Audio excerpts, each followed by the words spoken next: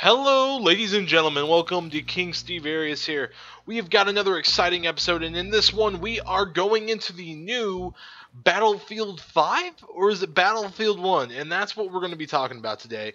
The new reveal of the next Battlefield game was yesterday during a live stream.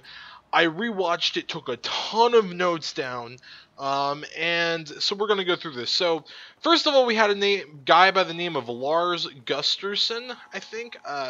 They're from Sweden, so yeah, I'm sorry if I mispronounced your name. Dude, first of all, I got to give this guy props because, first of all, he's been with DICE since 1999. Okay, that is the equivalent of 17 years. He's worked with DICE for 17 years. How awesome is that? Now, in case you guys don't know, typically you don't stay with the company that long, regardless of what you're in, let alone video gaming. I mean, you're constantly switching developers and getting the best of the best and the newer guys, but this guy's been with them forever, so I give this dude massive props for being with them for that long.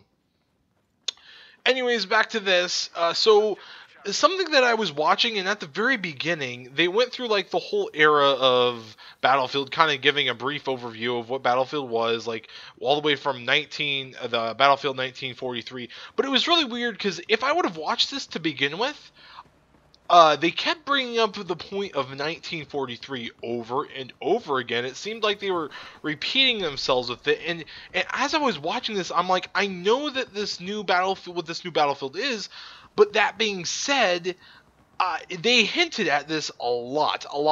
If you watch the live stream, you'll know exactly what I'm talking about. I will also have the live stream down below, along with two other videos, which I'll mention later on. There's the live stream, and then we get to the actual reveal, and Patrick Soltalem, I don't exactly know, but he came out and he kind of talked about his thing, and then they released the trailer, and the trailer play-by-play. Now, I could go over the trailer myself, and I could give you feedback, but the thing of it is, people have done it much better. So the other two videos down below I'm going to link are Level Cap, which is an excellent gamer. He posted an excellent video, what I thought. And if you want even more depth into the trailer, I will link that in the description below. And Matimio as well. I watched both of their videos. They had really good play-by-plays of the trailer, and I think they did a really good job dissecting it. I didn't really want to take anything from them, so I'm not going to say anything because they've basically said everything they need to know. So if you want to see more on the trailer, go ahead and watch their videos. It will be phenomenal. So back to the news. Then they had a discussion board after talking about all this. So rule number one is this game will be set in World War I. That is right, a World War I game, and people are going nuts over this. We've been asking for another first-person World War I or World War II game forever now, whether it was Call of Duty, Battlefield, any first-person shooter, really, everyone's been asking for it, and now they've finally done it. Now, it's interesting that they went with World War I because World War I is the war was very trench warfare heavy, and Matimio pointed this out, he's pointed this out a couple times, is that World War I is a very trench heavy, and that being said, I don't know how much enjoyment you would actually get out of it. But the trailer showed so much more, and so people are really happy about this. So anyways, getting back to that, there will be air combat. It sounds like there will be air combat. They mentioned air combat. They mentioned horse charges, so you'll be able to ride horses. Oh yes, this has been confirmed. You can ride horses, and you will be able to attack on the horses as well. And it sounds like they're doing very close quarter combat things. Like there's going to be very heavy emphasis on close quarters combat, which I am a massive fan of. With all of these guys that were up talking, one of them's name was Westy, and he's like a game tester type thing. I forget what they like, Game Changers or something like that, World Game Changers or something like that. And he was like a beta tester for these guys.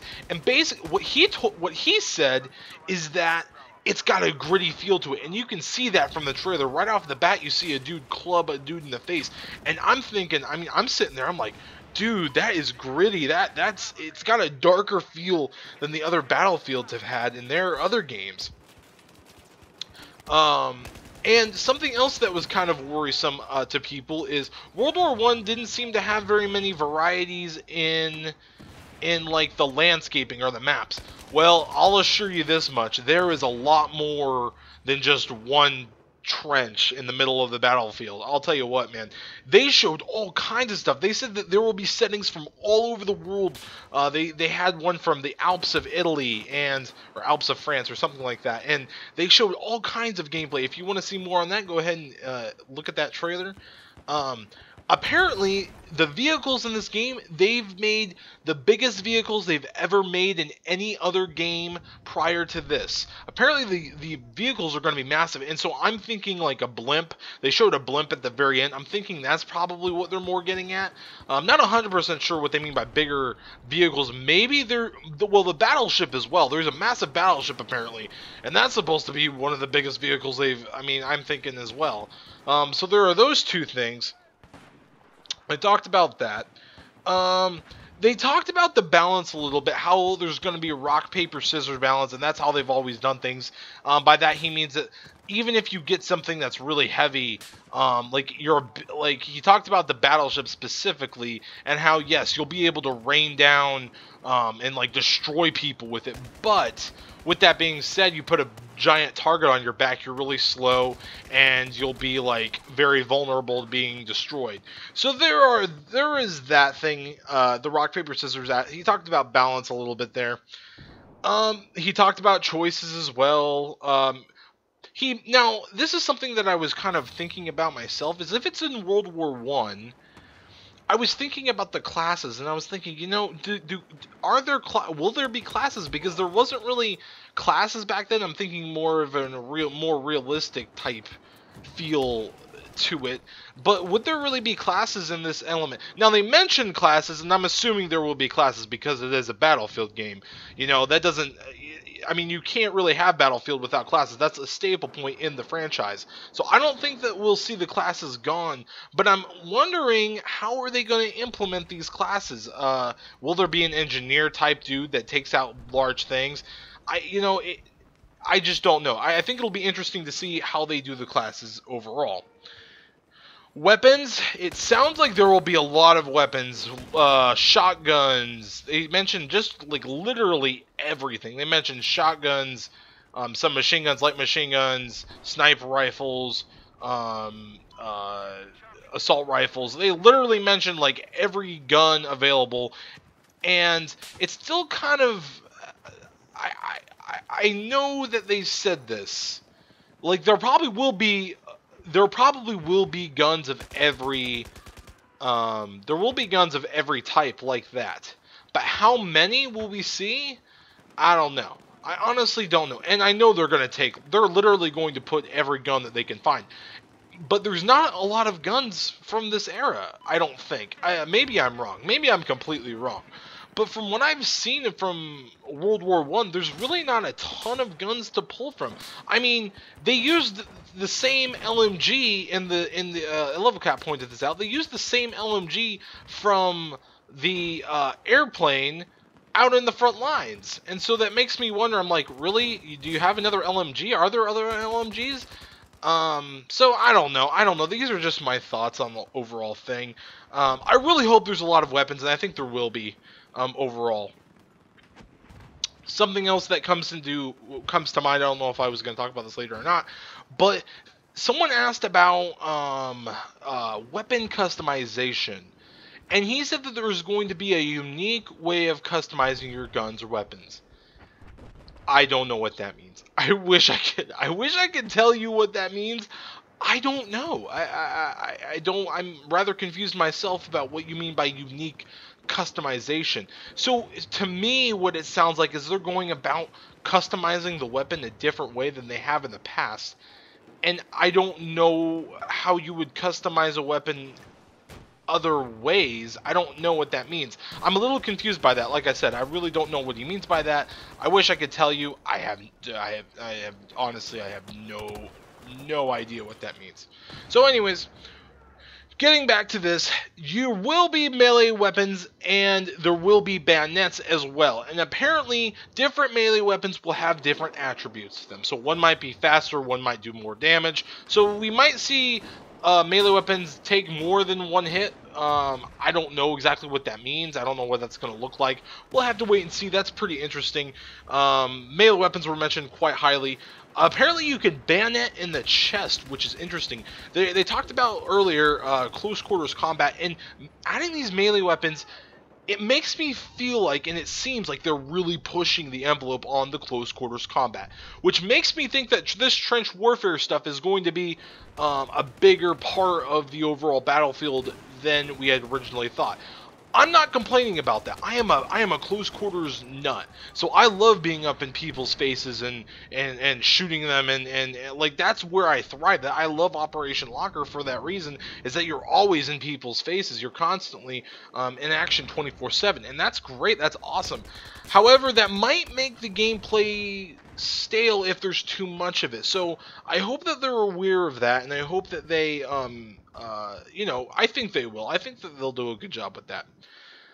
Vehicles, once again, I was kind of worried about the vehicles because I don't really know much about vehicles of this time or area, but I didn't think there was a lot, but evidently there's a lot because they have, let's see what I have listed here. They talked about airplanes. Apparently there's a bomber, there's a light tank, there's a heavy tank, there's a battleship.